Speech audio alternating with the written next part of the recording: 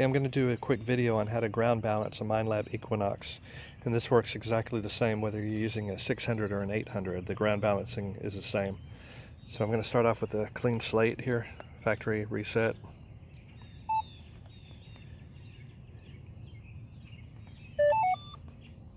You know what? I didn't hold it down long enough.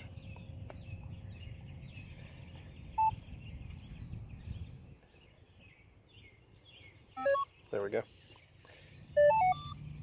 Okay, I'm going to go and make sure the volume is up all the way just so you can hear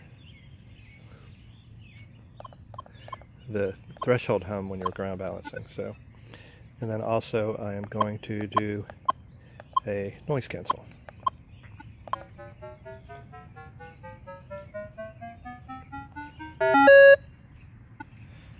Okay, first I'm going to show you the manual way of ground balancing.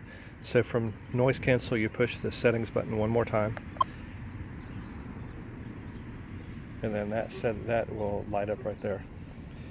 And so while holding the detector, I'm going to bob it. You hear that change in pitch?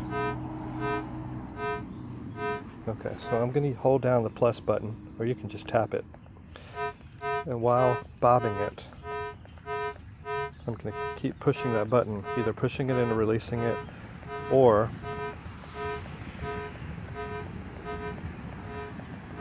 holding it down. And I'm listening to see where the sound doesn't really change as you're bobbing it up and down. See how it's getting quieter? So right about there is it. If I keep going, see I've gone too far. See that different change? So I'm going to use the minus button and go back to where I was. Just pushing it repeatedly, or I could hold it down.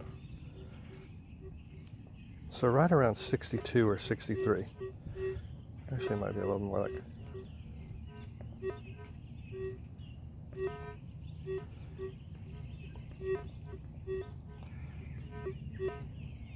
right around there.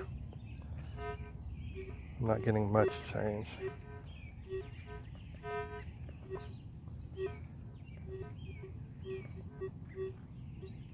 All right, 62.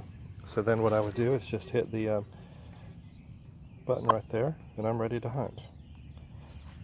Now what I'm going to do is I'm going to turn it off, do another factory reset.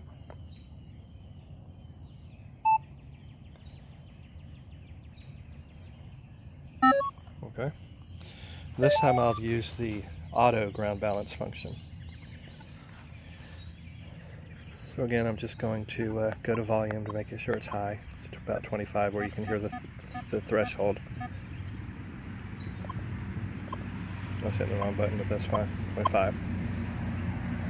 I'm going to go back to the ground balance right there. So this time what I'm going to do is I'm going to hold the accept and reject button as I'm pumping the coil.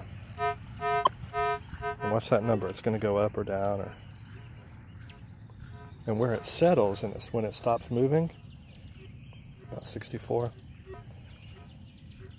That's my ground balance with auto ground balance.